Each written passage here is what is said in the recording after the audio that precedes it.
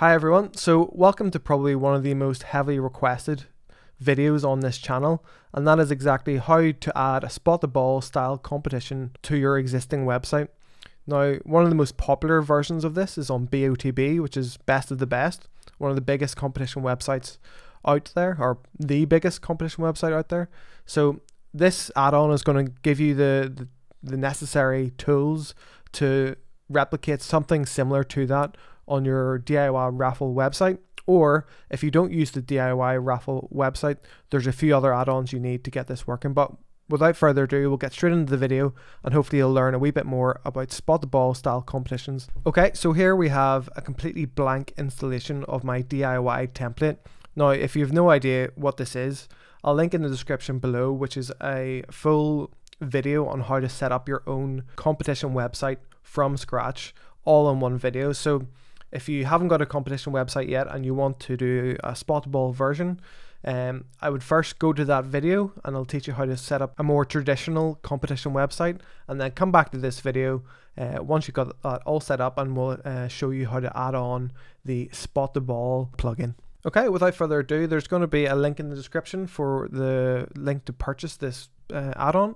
So you can see here, this is what it's basically going to look like. You're going to be able to upload a picture, mostly from Google or wherever you get it, and give your users the option to guess on that picture where they think the ball is. Now, football or rugby, you know, whatever sport you might think, even like baseball or basketball, you know, you can do whatever you want. There's no limit to what you can do with this. You can see in this simple image, these are where the guesses are, the wee X's, and then the coordinates come up below where those guesses are, and obviously each of those guesses is going to be the same price as a normal ticket. You'll also get a ticket number, so it's much easier to identify who that person is rather than typing in coordinates, and you know, there could be multiple coordinates where they're the same from different customers. Okay, so some more about this add-on. So by far is going to be the most popular requested add-on. So the features of it: so add a spot the ball style game to the product page, make multiple guesses at once, like I showed you just there, accurate X and Y axis guessing system. So you'll know that images have pixels, so it might be 500 pixels wide by 500 pixels high, and that means there's going to be like 500 times 500 pixels in that image, and each one of those you're able to select. So next is going to be a manually set winning pixel, or you can click the image to set the winning pixel yourself. So that means when it comes to, you know, picking a winner, you'll have to either put in your own pixel that is the winning pixel, or you can click on the image yourself and then that'll set that as the winning pixel, just to make it super simple for you. You can then download the CSV of the ranked from closest to that winning pixel to furthest away, so you'll give your users a complete rundown of, you know, what happened in this competition. Next is the winner is automatically calculated by finding the distance in pixels away from the winning X and Y. So that means, so say your winning pixel is 340 by 340, that means that anyone around that, it'll be calculated for you and give you a distance. So there's no weird things you have to do to make this work. Hopefully I've made it as simple as possible for you to just, you know, try and make some extra money using this style. Like I said before, the DIY competition template is it compatible with, or if you don't have the DIY competition template, you can install these 3 plugins and then that'll be you ready to go. So go ahead, and if it's something you want, add basket, proceed to checkout, and place your order. Okay, once the orders went through, you can see here that your downloads are spot the ball add-on. So go ahead, hit the plugin bit on the right hand side, that will download it to your computer. Head back to your WordPress website. So obviously this is completely blank. There's no products in this at the minute, I'll show you that. But if you go to the left hand side, plugins, and then add new, upload plugin. So you can either drag and drop onto this bit, or you can click choose, find it in your computer and upload it that way. So you can click on install now, and then activate plugin. So what we're going to do now that it's added and enabled, so GFNI Spot the Ball add-on, we'll go and create our first product. So we're going to name this Spot the Ball. Obviously this is for testing purposes, so you wouldn't probably name your competition Spot the Ball. You would name it whatever the prize is, most likely. So with this add-on, you'll get this new box saying Spot the Ball. Now this might not be right at the top, it might be underneath, it might be here, it might be there. So just make sure you go Spot the Ball, enable Spot the Ball, then it'll ask you to upload a high quality image. Now I would say the best size of image to upload is around 500 pixels high and wide to say 800. So you don't want a massive image because the image is not going to be responsive. It needs to be the full size so that all the pixels are present on a screen. So you'll have to scroll through. So say you're on mobile, I'll show you in a bit, but you'll have to scroll through the image. It'll not fit to screen, and that's because we need it to be an accurate point on that image, so it needs to be full size. So that's why I say, you know, maybe keep it to around about 500 to about 800 pixels wide and high. So we'll actually just go ahead and look for a Spot the Ball image. So I'm going to go here and go Spot the Ball images, and then we'll go to images. Obviously these are pretty basic, these ones, so if you want to make your own or find your own somewhere, you know, you can do. So here's one here. So you'll see that this is 1050 pixels by 660. We're actually going to open this in a new tab. I'm going to save this, and then I'm going to crop this image. So it's going to be, just type in crop image. So I'm going to select image or just drag and drop here. So using this tool, I've never used this tool before. It's actually the first time I've seen it. So maybe something like this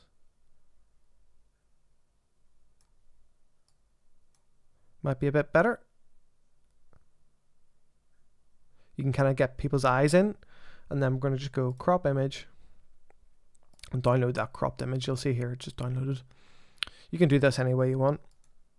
You can also add any size of image. I don't limit the size of image you can upload, but I would say just say maybe it's best to upload an image around about this size. So say we go like this and upload the image. Let that upload. Okay, you'll see that image is now 719 by 660. Now these things are important, and I'll show you why in a moment. It's because it's the size of the image does matter with guessing. Okay, next, as you go down, put in your price details as usual. If you don't have the DIY template, you'll not see this kind of stuff, but I'm sure you'll know that. So we'll just say Spot the Ball again. Next, we're going to click on competition. The minimum tickets I usually set to 1, but it's up to you. To find out more about this area, do have a look at other videos on my channel, especially the full how-to video. Max tickets per user, I usually leave blank. Number of winners 1. So say it's going to be £10 per ticket. The competition will start here and it's going to end here. Next, you have to allow ticket numbers, and that makes it easy for you to select who wins. We don't use alphabet. Randomly assign the tickets numbers without using picking the winner or picking their own number.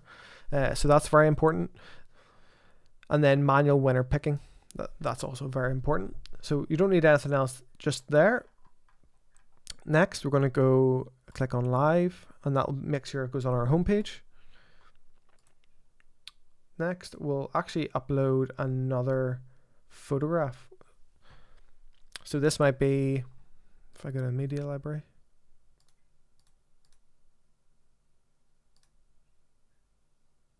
So say it's to win this car. So that you can kind of see how the Spot the Ball image will be completely separate to the product image, because the product image is most likely going to be something you're actually trying to raffle off. Okay, so that's everything set up there. We'll publish that. Okay, next we're going to view that product. So previous users of the DIY template might recognize this page, but you'll see one major addition to it, which is the open game. So this is the area where the user is going to be able to click here and open the spot the ball game before obviously checking out, because they need to make their guesses. So what they're most likely going to do is use people's eyes and think, right, whereabouts is this ball going to be? And they can make more than one guess. So you can click on the image to make your first guess. So say I think, oh right, okay, he's looking around about here, so is he. You know, whereabouts is that kind of lead or kind of crossover, and maybe there. But you can also add a few more guesses around it. So all the user has to do is basically click or tap on their phone, and they can guess as many times as they like. Obviously each guess is one ticket, so whatever your ticket price is gets multiplied by the amount of these. But let's say the user doesn't like a certain guess they made. They can obviously just hit the bin beside each guess, and that'll remove it from the page or the image, and also their guess list here. So we can just click then save. So it comes up your guesses or your guess coordinates, and that means we've got 1, 2, 3, 4, 5, 6, 7, 8, 9. So enter now for £90, because this ticket is, or this per ticket is £10. So click on enter now. And what this then does is splits the guesses up into each product. So each product has its own guess. That means we can accurately track each guess to whatever product we have for sale. So scroll on down, you can then obviously use coupon codes just like you've done before. The users that can't update the quantity of any of these, and then go proceed to checkout. Enter in your information, all good. Pay and place order. So once you're placing your order, it'll go through just like a normal competition website transaction should, and once you have successfully paid, your guess will come up here, the coordinates, and also the ticket number that's related to that guess. So the reason we use ticket numbers for this as well as, you know, coordinates, or really the main one is it makes it a lot easier for the user to know exactly what guess is related to what coordinates, because no one's going to remember this, but they'll remember that, if that makes sense. So when you do pull a winner, it'll give the ticket number and the guess, so they can go back and check and, you know, whatever they need to do. So what happens when you do actually, you know, sell out of a competition and you want to draw a winner? So this is slightly up to yourself, but I'm going to give you a couple of ways you can do it. If you know where the ball is, then I would go ahead and, you know, make your guess or put your coordinates in manually. But if you go back to the product, obviously this hasn't sold out yet, but once it did sell out, you can either do two things. So you can open the game and set the winner, the winning pixel that is, or set the X and Y coordinates manually below up the page to save. So we can open the game from the product page. So this is the product page, and everyone's guesses will come up here. So you'll see all these wee white crosses. Those are your customers' guesses. These are the guesses that I've just done on this video. Now, if you wanted, you can click on the screen, and that would set that pixel to the winning pixel. Or what you can also do, if you know what the pixel is, so say you know exactly what the pixel is, and you know the X and Y coordinates of that pixel, then you can go ahead and manually set them in. So say it's 500 and 300 is the winning pixel. You can click show results, or you can click wherever on the page. So say the actual winning pixel was this one, then that was winning pixel 315 by 432, and then underneath that you'll see winning coordinates here, so 315 by 432, and then underneath that these are my 10 or my 9 guesses, all ranked in the distance away from this pixel. So you'll see here that ticket number 40 or 24 is a distance of 56.5 whatever away from the winning pixel. So that's exactly how you're going to recognize who the winner is, who was the closest to your winning pixel. You can then download the results just by clicking here. It automatically downloads into your computer. But most importantly, once you've added in your pixels here, added in your winning pixel, which is the X and Y. Hopefully all this makes sense to you. But if you do have any more questions, please in the comments below let me know, and I'll try and explain in a bit more detail. You'll need to update that page. Now, nothing overly dramatic happens when you update the page. No customers get emailed, all the rest of it.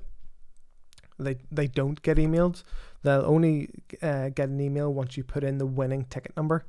So that's going to be the next step.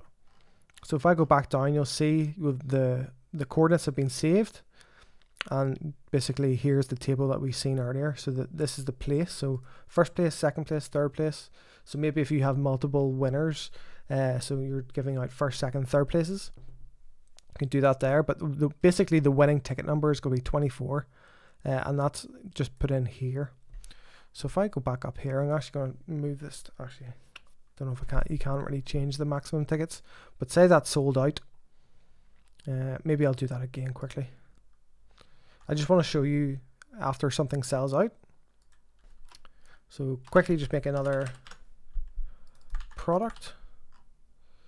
Just going to use the same spot the ball image. Set the minimum tickets to maybe 10 this time, just so we can finish the competition as soon as all the tickets are sold out. Make sure you tick on allow ticket numbers, randomly assign tickets, and then manual winner picking.